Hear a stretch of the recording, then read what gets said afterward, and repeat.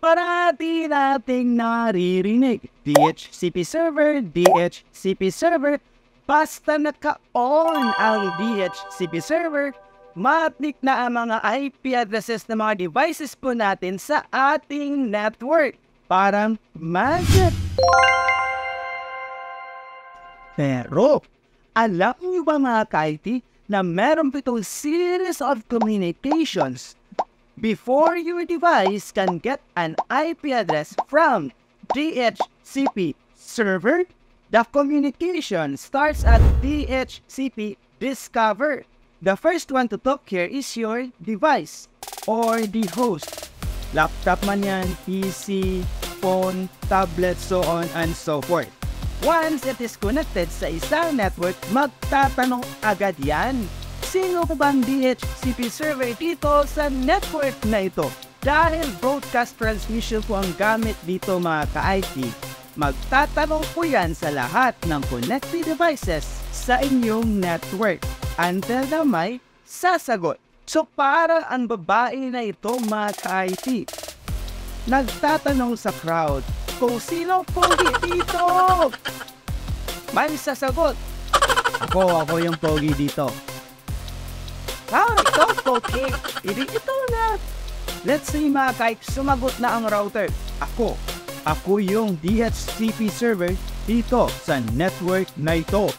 Once nalaman na ni DHCP server kung sino yung tumawag sa kanya, mangyayari na ang second communication. And that is DHCP offer.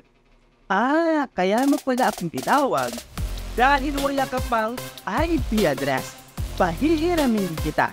Ito po ang IP address na ma-offer ko sa'yo. So, random IP address po yan ang i-offer ni DHCP server. At hindi lang po IP address ang i-offer ni DHCP server mga ka-IT. That includes subnet mask and default gateway. So, i-receive na ng host or ng device mo ang IP address na offer ni DHCP server. The third communication happens, and that is the DHCP request. Ang mangyayari dito mga ka-IT, sasabihan ng host si DHCP server, okay, DHCP server, I will accept the IP address offer at ilalagay ko na ito sa aking IP address settings. At pagka-receive ni DHCP server ng DHCP request from the host, the last communication begins. And that is the DHCP acknowledge. Sige host, since nalagay mo na sa inyong IP settings ang IP address na napahiram ko sa iyo, ilalagay ko na din sa DHCP list table ang IP address na yan at ang iyong MAC address at ang list time.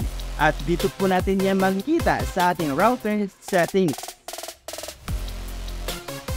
Wala po na agad yung video natin para marami pa tayong matutunan.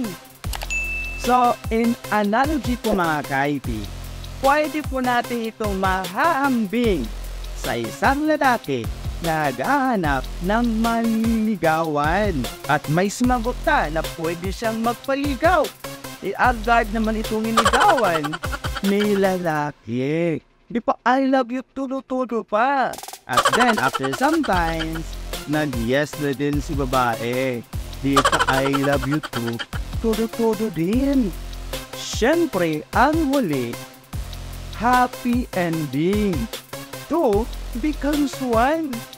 Tulad ng pag-combine ko ng Converge at ang PLDT fiber connection into one big, fast connection. Paano ko yan ginawa? Gusto mo malaman? Watch this.